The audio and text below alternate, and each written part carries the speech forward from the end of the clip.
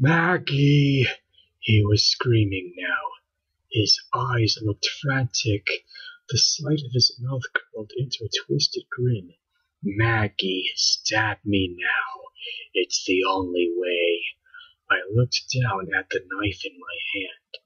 My head felt as though it was being struck with a bat. I was at a complete loss. I clenched my eyes shut tight and felt the knife in my hand.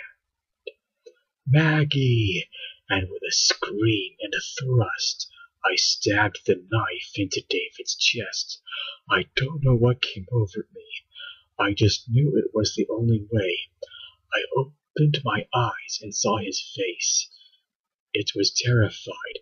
Tears slid down his cheeks, and David looked me in the eyes. Why did you do that? He couldn't fool me. I know that wasn't David. It couldn't have been, or else I wouldn't have been able to stab him. I know it wasn't. His eyes rolled back as the life left him, but that's when it changed. The 7 on his body was gone. The blood dripped down onto the ground into a pool below me. The crimson liquid stretched out in every direction. The circle nearly filled the room, and I began to sink. I tried to move, but I couldn't. It was like quicksand. The blood was up to my knees now. As much as I tried to struggle, I just sank deeper. Up to my chest now. I clawed and scratched at the wood around me. The lifeless body of David hung above, his head facing me, smiling. The blood reached my neck. I was beyond terrified. Before long I was fully submerged and fell into darkness. When I woke up, I was outside the house. I could feel the cold earth below me. I rolled onto my back and looked up at the night sky. The NoEnd House towered above me, complete with my car parked in the same spot. I wasn't sure whether I should laugh or cry. I was out. I was out. I got up and dusted off my pants. My body was still shaking as I walked to my car, but a feeling of uneasiness washed over me. There was no way I escaped. The house wouldn't just let me go. Something wasn't right. I knew it.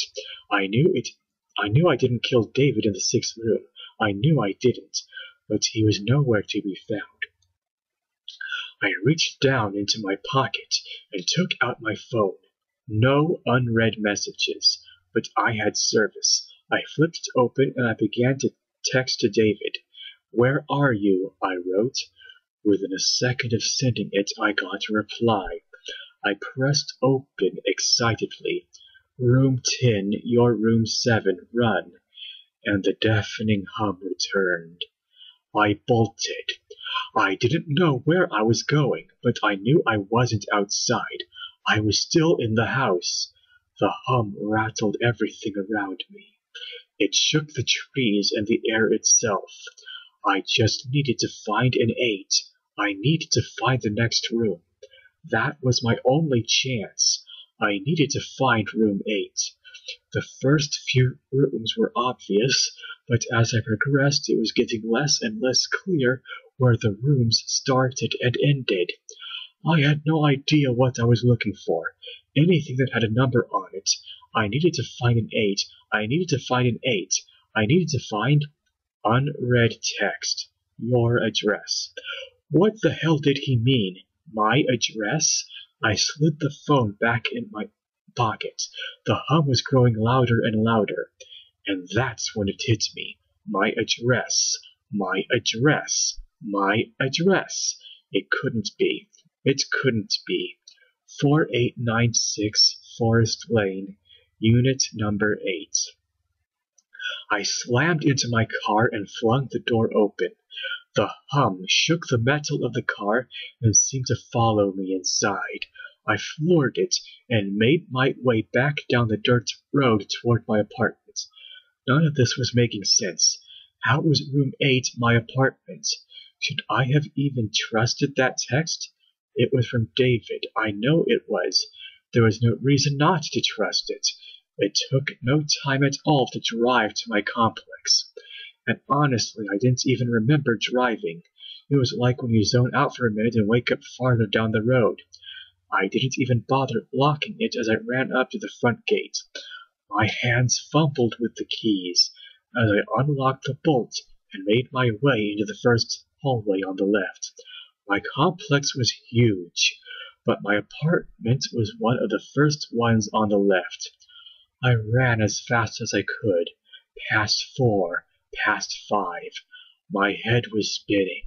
This night was weighing down on me like a lead vest. Past 6. The farther I made it down the hallway, the farther away the hum seemed to be. As I passed Unit 7, I could barely hear it anymore. And when I stopped in front of my unit, I was in complete silence. I just stood there, standing in front of my apartment. The small gold 8 was at eye level with me. I reached for the doorknob and slowly slid my key in, twisted, and the door swung open, and I was sucked in like a vacuum, the door slamming behind me. Room 8. I got up off the floor and looked around. It was identical to my apartment. If I didn't know any better, I would have assumed that I was home and that this was a bad dream. My mind went to David and wondered what Room 8 was to him, what it was that the house showed him. I walked around and studied the area. Literally everything was how I left it, right down to the half-eaten Chinese left out next to the sink. I looked over at my computer desk in the family room. The monitor was still on, and AOL Instant Messenger was still up and running. I walked over and sat in front of it, scrolling through my conversation with Peter. It was there, word for word. The house knew all of this, and how I had no idea. To be honest, I tried my hardest not to think about it. The answer, no doubt, something I was better off not knowing. I tried to click out, but it wouldn't let me. The computer just froze. I clicked shut down. Nothing. I clicked Control-Alt-Delete. Nothing. I pressed the monitor's power button. Nothing. And then a pop-up appeared on the screen.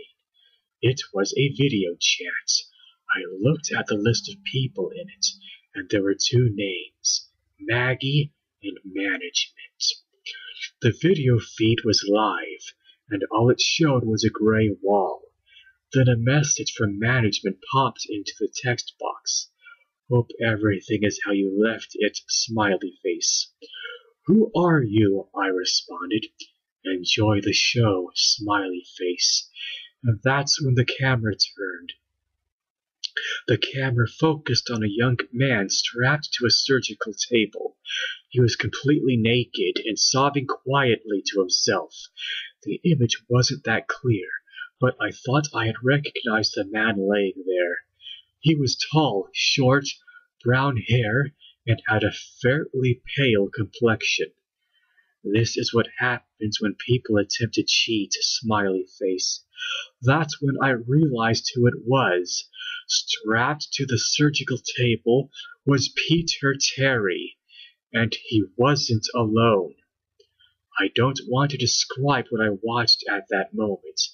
The screams, the sounds that Peter made were unlike anything I ever heard out of a human. I couldn't look away. I wanted to, but I think it was the power of the room. I couldn't look away. Peter let out one final, soul-curdling scream, but I didn't hear it through the computer speakers. It was coming from my room. My heart sank as I spun around towards the hallway. I got up off my chair, and I could still hear the screams emanating as I walked towards its source. I reached my bedroom door, and the screams were now replaced by the hum. That hum. It had haunted me the entire time. I slowly opened the door, and I saw inside my room what I had seen on my computer.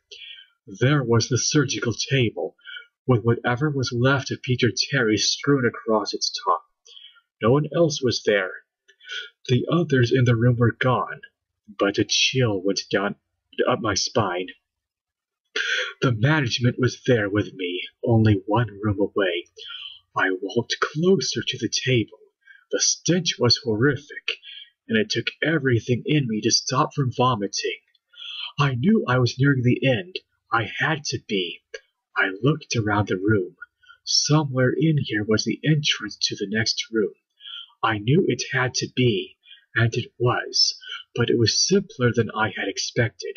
Across the room, where the bathroom door should have been, was a simple wooden door, similar to the early ones in the house. Something was stapled to the door, something long and bloody.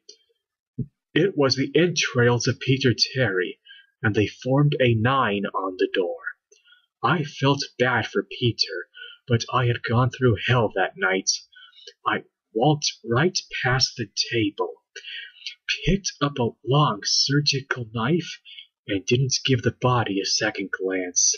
The final door was there, and I walked right up to it. This night was about to end, and I was coming out of that room with David, and I was going to stop whoever it was that was keeping him here. The door opened easily, and as I stepped through, I saw what was waiting for me. It was an empty room. It resembled a waiting room for a doctor's office. There were a few chairs lining the wall, and crumpled up old magazines in a basket in the corner. Across the room on the opposite side from where I came in, there stood a single door. My heart sank when I read the label printed on the wood. It wasn't a number. It was a single word. Management. I clenched the surgical knife in my hand. All right, I'm fucking ending this. They were on the other side of the door. I could feel it, and David was too. The hum was louder than it had ever been. I could feel it inside me. It was coming from inside me. As I walked, it got louder, and as I placed a hand on the door, the room was filled with the sound. I turned the knob and opened the door.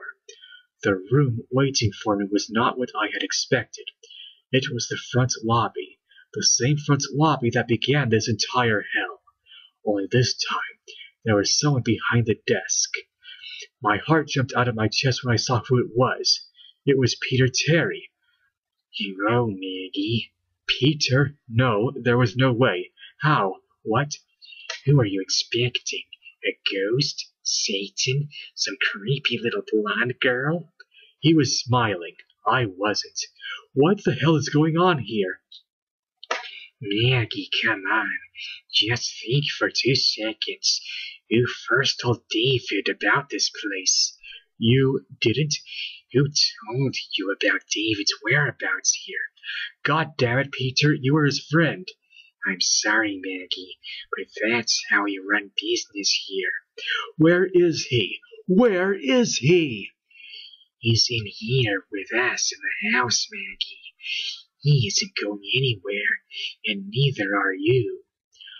I don't know what took over me, but I lost it. I jumped over the counter and shoved Peter to the ground. I grabbed him by the hair and slammed his head into the ground, the surgical knife in my other hand pressed firmly against his neck. I wanted to kill him.